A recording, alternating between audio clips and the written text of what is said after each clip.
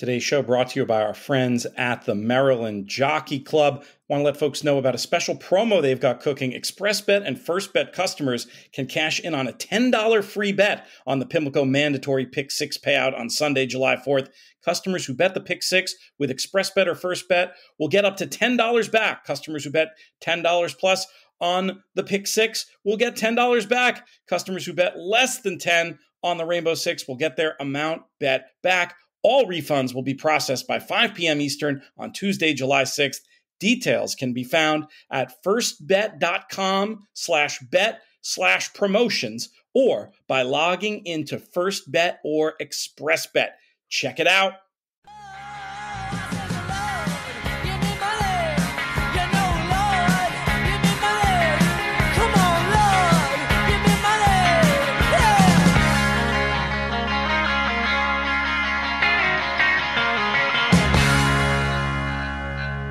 And welcome to the In the Money Players podcast. This is a special show for Independence Day, Sunday, July 4th, recording on July 3rd, brought to you by our friends at the Maryland Jockey Club in honor of this seven-figure force out in the Pimlico Pick 6 on Sunday. PTF here, out on Long Island, actually, getting ready to hop on a plane and fly out to LA, doing the show from my dad's old office. Very happy to be joined by a man coming to us from the planet Texas, but not the usual man, but a man we're hearing more and more of on these airwaves, and people seem to like it because he does a fantastic job speaking, of course, about Nick Tamero. Nick, how are things? Good morning, Pete. I'm doing great. It's good to be with you. And yes, the planet Texas is certainly big enough for both JK and I. Now, you said you had a late night last night over at Sam Houston. What was going on over there? So I've been, their track announcer, Chris Griffin, who actually joined me on a podcast back in March on this network, took the full-time job at Parks and left Houston in April. And so they were track announcer-less for the quarter horse season, which began 3 weeks after the thoroughbred season ended. And so the director of racing there, Frank Hoff, put together a schedule of different announcers. And he had John McGarry come in, Jonathan Horowitz, John Lees, Jessica Paquette called the week. Exactly, all the Johns, right. Sounds like a bad prostitute's place, right? as we say that. But this is the content people tune in for. That's right. That's right. Yeah, this sounds like a normal conversation between Pete and I, so we're going to keep it that way. But so, yeah, all the Johns, plus Jessica Paquette. I guess I was the only person who called races whose name didn't start with a J, actually.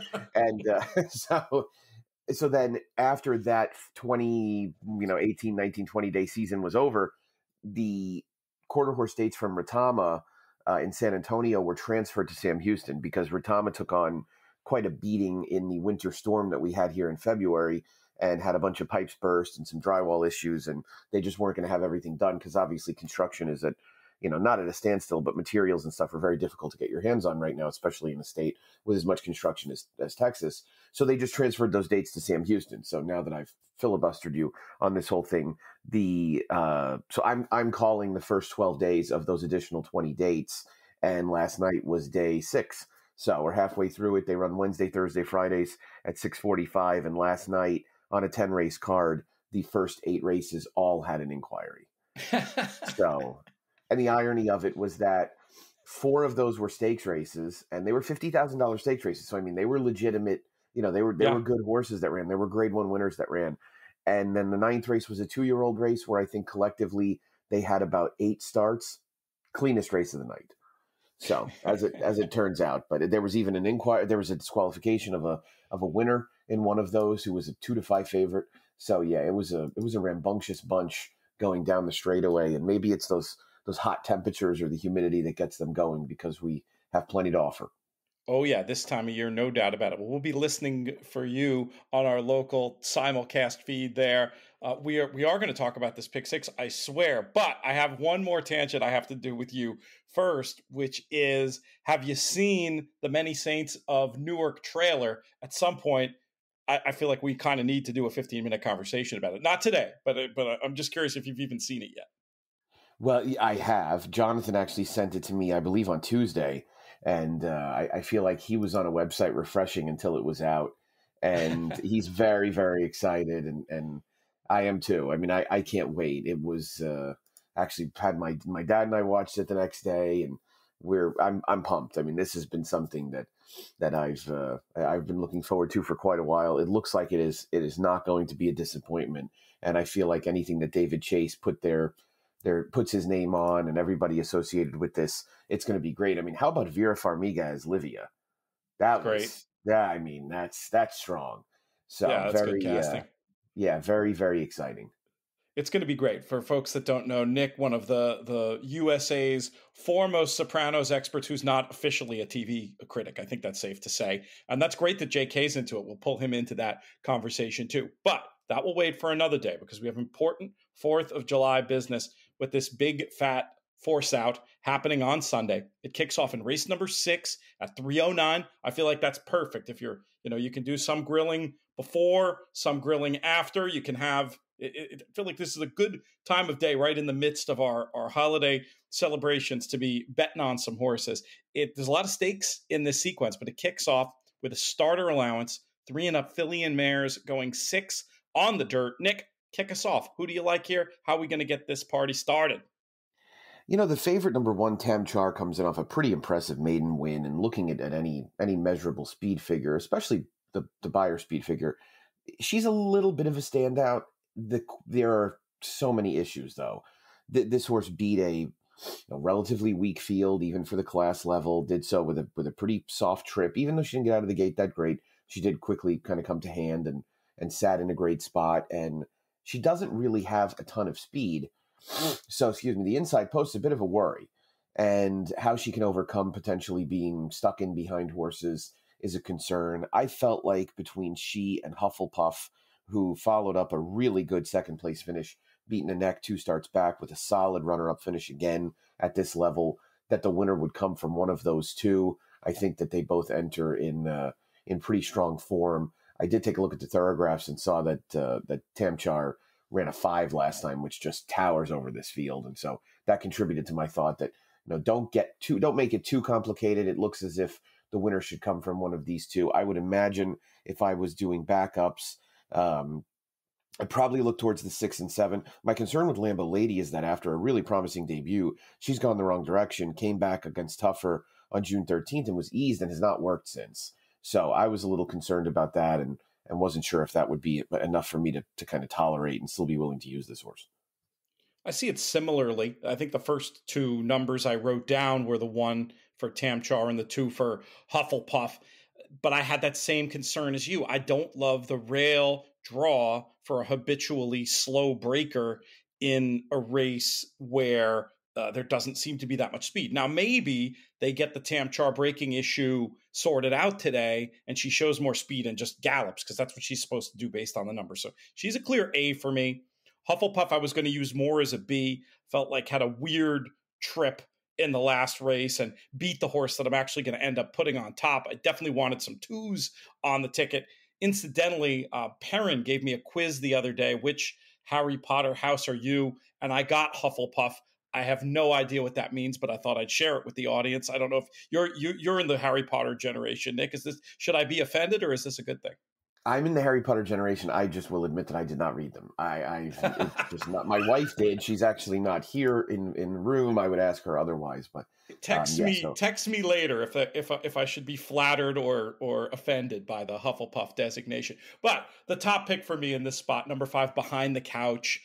It's a bit of a guess, but I thought had a chance to prove the best possible speed. I think will be a good price and has some back races I thought were good enough. The last race was not very good, but that was slop. The form is working out okay. I'm going to have plenty of 1s and 2s, but I was going to throw the 5 in there for a look as well. Let's move on to our second race in the sequence, race number 7. This is the beginning of our stakes action with the Jamila Stakes going 5 on the turf for fillies and mares, 3 and up, and looked to me that kind of a boring one. Number 8, Introduced. I just thought looked pretty obvious off the form and figures. That license fee run came back fast, has produced a couple of next out winners. I don't think she'll be too far back, and she's got some solid finish. I was also going to consider using the number 6, Can the Queen, who I thought could get a perfect trip on or near the lead with a clean break. Nick, how do you see this one? Yeah, I mean, it starts and stops with Introduced, right? She's just kind of towers over them on paper and has faced so much tougher on a regular basis of late. So I would imagine that if she's able to kind of bring forth what we've seen lately, then she'll be pretty tough. I don't envision her taking any kind of step backwards. I know Jorge Duarte has had a little bit of a slow 2021 so far, which is a little atypical of him. This is a barn that's entire setup is geared towards April through December. Basically, they're a pretty turf-heavy stable. Jorge Duarte, of course, was the heir apparent to Alan Goldberg and has taken over all the JFB runners, which is now known as Colts Neck Stable. So I should get my everything right on the name end. My concern here was it introduced as a horse that likes to make a move from off the pace. Does that become a bit of an issue? Can the Queen felt like the right horse to have that could be forwardly placed, and so I wanted to include her as well. I guess you could see a little bit of speed potentially from Proper Attire, who showed speed last time in the Stormy Blues before fading late, but she just doesn't have a whole lot of stick to go with the speed. So I'd be more inclined to use her as a backup, if anything. I guess the 12 Spun Glass is a horse that has run well enough against better that she has to be given some consideration. I would probably use her no better than a C, but it's a little interesting to me that her maiden win did come off a break of somewhat similar duration, and she may have needed just a little bit of time after a relatively busy winter at Gulfstream, and she did draw favorably on the far outside. All right, well, I'll make sure to include as a deeper backup, and that's a good point. I do like sometimes looking for those kind of patterns in races like this. When it comes to a favorite along the lines of Introduced, when you're dealing with a force out scenario, do you feel more inclined or less inclined to use a heavy fave who still may be a little bit vulnerable? In other words, when the stakes are higher, when you're theoretically getting more favorable economic conditions, how does that change your attitude about big obvious favorites that you don't necessarily love? I mean, it's I, and we're not going to we're not going to get into the whole nebulous ticket structure conversation, of course, not too fervently, but I'm using horses that I think can win. I'm not attempting to, in a pick six sequence like this. There is as much survival to me as there is trying to create equity in each leg. And Introduced is a horse that you have to use in this race because even though you might not have an overwhelming amount of confidence, the largest percentage of the time this horse wins. So to me, you have to use her. And I think what you have to do is really be careful about how much you're going to help her. Because if you're using Introduced, Can the Queen, Spun Glass, and one other, you've now put yourself in a position where you've dedicated a lot of capital in a race where you still feel pretty strongly like the favorite is going to win. So that to me is the biggest danger in everything. And eventually you're going to price yourself out of the market because you're going to spend too much money in races where you really don't have an opinion that necessitates you spending a lot of money. And there's two ways you can try to mitigate that, in my opinion. You can either have a much higher betting amount running through the favorite on very similar tickets the rest of the way, or you can construct some tickets where getting a horse like Introduced in, maybe only have it a couple of times beyond the base amount of the bet, but it unlocks some fuzzier thoughts, some more C type horses you have throughout the sequence. And I think if it's a delicate balance to walk, but I think there's definitely a way to do it efficiently where you can try to have your cake and eat it too when it comes to runners like Introduced in the 7th race on Sunday. Let's move on to race number 8. We've got stakes action continuing here. The Concern Stakes for 3-year-olds going 6 furlongs. Nick, we'll keep it with you. This came up actually a very interesting race for just a field of 6 because you have Mighty Mischief, who was an awfully impressive winner of the Chick Lang. Now, let's be honest about Preakness Day and the day before. Preakness Day was not as significant, but there was a pretty heavy rail bias on Black Eyed Susan Day. On Preakness Day, it was advantageous to be inside. There's no denying that. And the Mighty Mischief certainly took advantage of it. But, here's a horse that in 4 races has basically not had the lead in he's had the lead in every call but one, and got run down late by Aloha West on debut, and was highly regarded coming into that race, was training forwardly. So the interesting thing here is that he's going to have to deal with Singlino, who's just to the outside of him. One thing about Mighty Mischief is that he has looked other horses in the eye early, gone quickly, and it's really done him no harm. Roderick really made out well at the post draw. And, if you reverse these post positions, I would be very inclined to single Mighty Mischief. I am not of the school of thought that being inside hurts speed. I don't know what this whole rail thing, where it started, but it's kind of silly to me.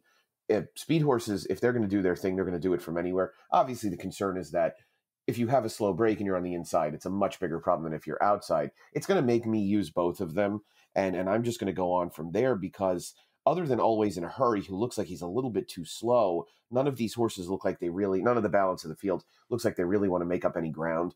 And so to me, Mighty Mischief and Roderick just look like they, one of those two pretty much has to win, and I don't want to overcomplicate it, and we'll keep it relatively simple.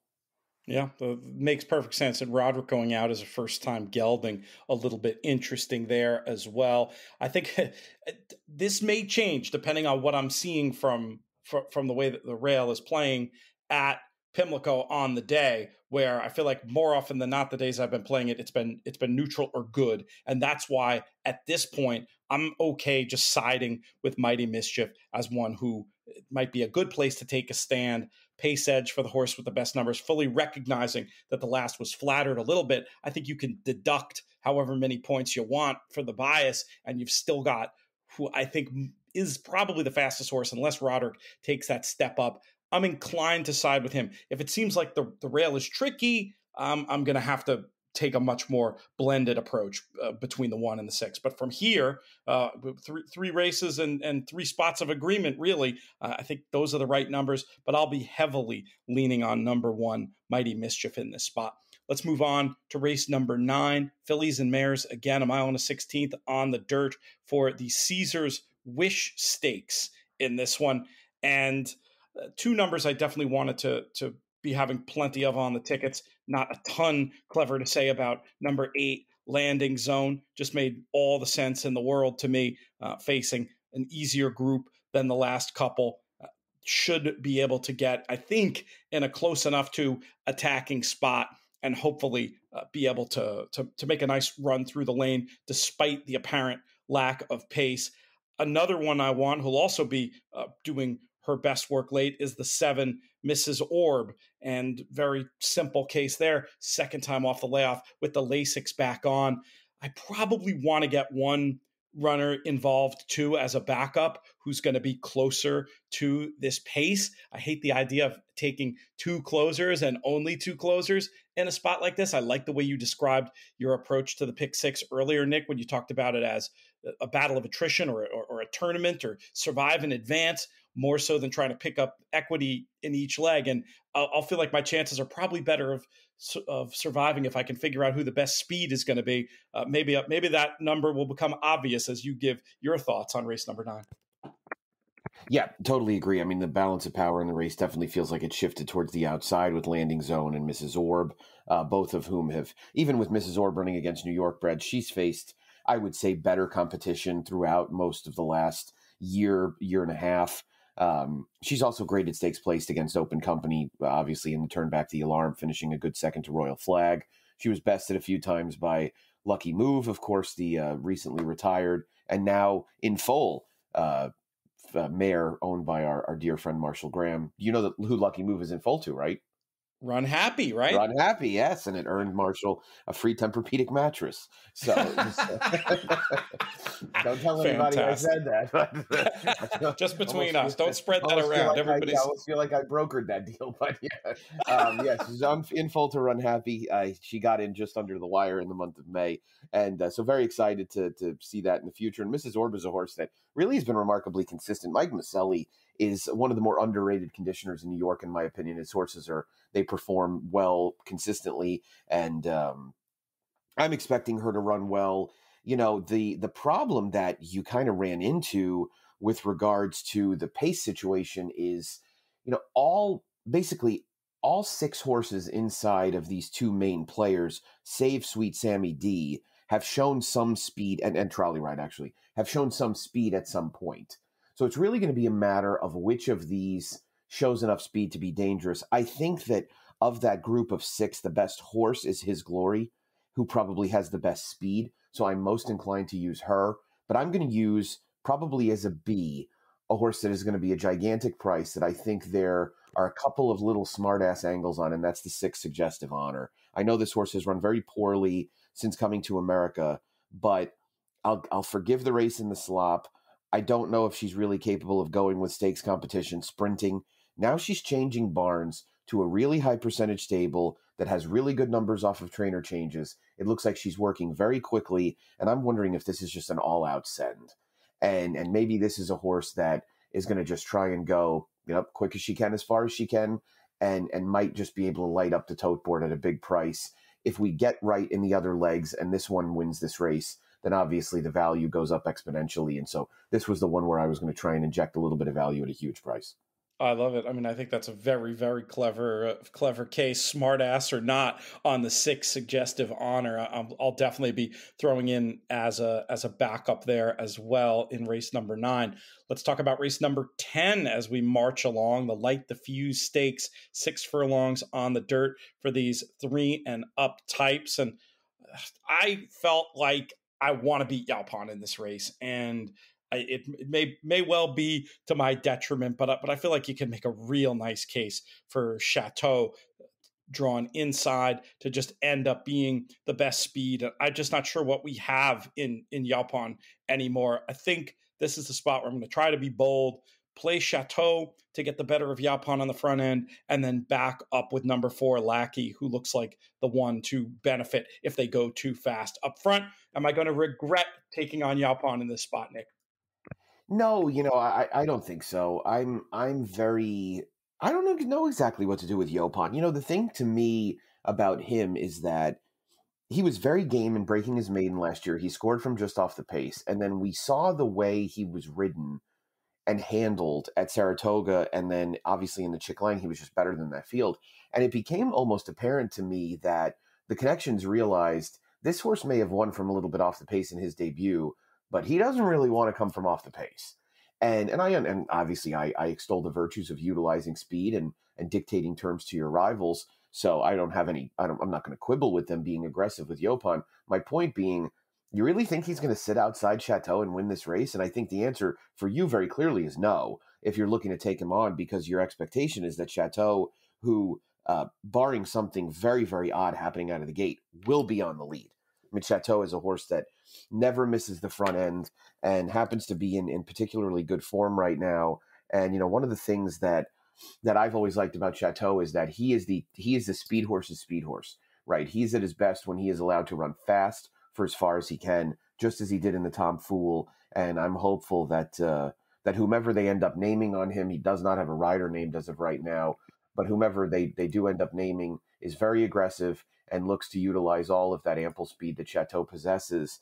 I guess you have to include as a possibility what happens if these two just kill each other, and who's there to pick up the pieces. And the good thing is that I think that's one of the easiest questions in the race to answer. And the horse that you're supposed to use is Lackey, who looks like he's the next best horse. And he absolutely, kind of a Maryland kingpin, run well at Pimlico. Not going to hold the Maryland Sprint against him, obviously, with the quality of that field, but he should be waiting in the wings should the battle really come on early. And I think he makes for the third horse that you want to use. It's really, to me, a matter of how you structure those three. So if you're bullish on Chateau, you may be willing to loan a Chateau and then use the other two with as backups, or you may even want to pitch Yopon altogether. I don't have a problem with that. I don't have the courage to do that, but I would certainly be happy to kind of focus on Chateau and Lackey and maybe use Yopon as more of a backup. I kind of mocked Chateau on social media, which I know is uncharacteristic of me to mock anybody or anything, last year, because he looked so bad when he came back, and it really was nothing to do with Rob Atras. I wouldn't wish having to take some of these Jason Service horses on anybody.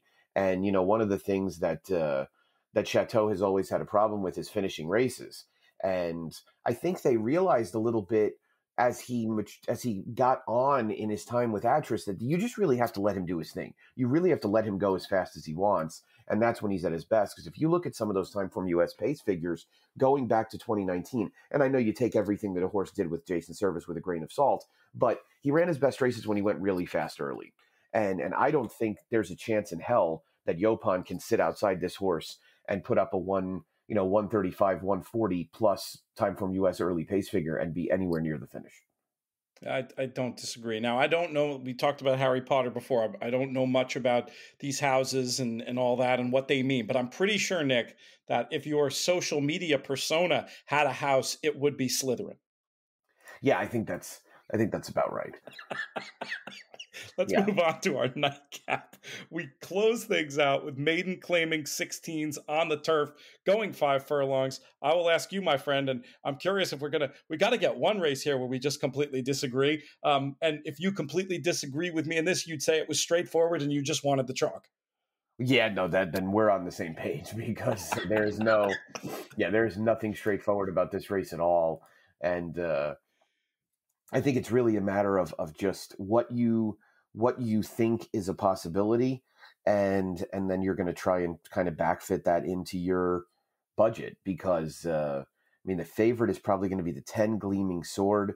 There is little to no turf pedigree here. What you're betting this horse based on is the fact that a respected and high percentage trainer like Dale Capuano wanted to get this horse on the turf a couple of times and didn't get the opportunity to do so. But the dam was 0 for 12, wasn't much racehorse at all. She's dropped 5 foals. None of them have won on the turf.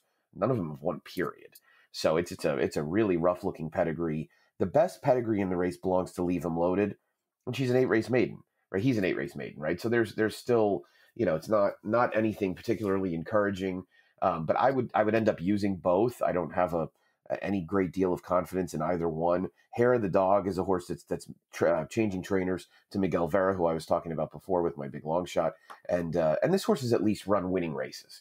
So this is kind of a horse that seemed obvious to me to use. He's got some speed. He'll be forwardly placed. The kind of wild long shot type that I would maybe try and find a way. Smitten enough on the far outside, has plenty of speed. Ended up going long last time out, got involved in a really hot pace, understandably tired late, now shortens up, outside post, maybe more of an outside speed type trip. This is one maybe to get on your ticket as a backup. He's going to be a big, big price. Yeah, that's a very interesting idea. In terms of grading those 4 that you mentioned into A's and B's, do you have any sense at this point, or is it just more of a use as many as you can, equally no opinion kind of race? I'm gonna use the 6, 8, and 10 equally for sure. The only other horse that I could see including in that is the 3, Crack to Safe, who didn't have the cleanest of trips last time either. Got into a little trouble around the half-mile pole and did take to the turf relatively well, so there's a little bit of upside there. And yeah, so I'd probably be 3, 6, 8, 10 as A's, and I'd want to find a way to use the 1, the 11, the 15 or so as backups. Let me get that recorded for our plus listeners who are going to be looking at the grid. This is funny, though, because I can tell you stories about 4 other horses that you didn't even mention. It's that kind of race for me. Let me see. Who do I want to make my theoretical top pick in this spot? Something maybe with a little bit of upside. What about Virginia Fib? Coming back, third race off the long layoff, getting back onto the turf. It's just a guess, but looked like one who, looking at numbers, isn't far behind the best of these, and I felt like absolutely had a chance to potentially make an impact. Another one that I'll mention is the 13, Flash is Back. This horse at least showed some speed on the turf when last seen.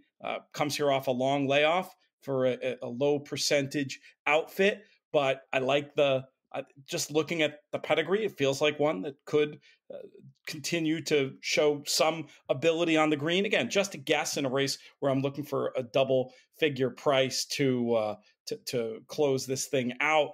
And then one other I'll mention is the 11, Lost Uncle, who is comparatively unexposed as a runner trying the turf for the first time, and the horse was really bet on debut. I mean, to be bet to 2-1, and then coming up in a group like this, trying something for the first time, that's a horse I don't want to get beat by. So I'm going to call it 7, 13, and 11. But to be clear, this is a spot where I think we both agree as many as you can afford. Is that safe to say? Yes, absolutely. No question about it. You want to be as thorough as possible trying to cover all the bases in this field because there are a lot of opportunities. All right, good stuff, Nick. Really appreciate you coming on the show. You're going to be back on these airwaves super duper quick because we've got not only Lone Star tomorrow, but I'm on taking the early part of the week on vacation next week, and you're going to be sitting in the chair hosting Rachel McLaughlin and Blake Jesse to talk about that awesome Wednesday Indiana Grand card. So we hope people will tune back in for that. Is Indiana Grand a place where you've had much success? I bet the Indiana Derby card last year, I think because it was during the week.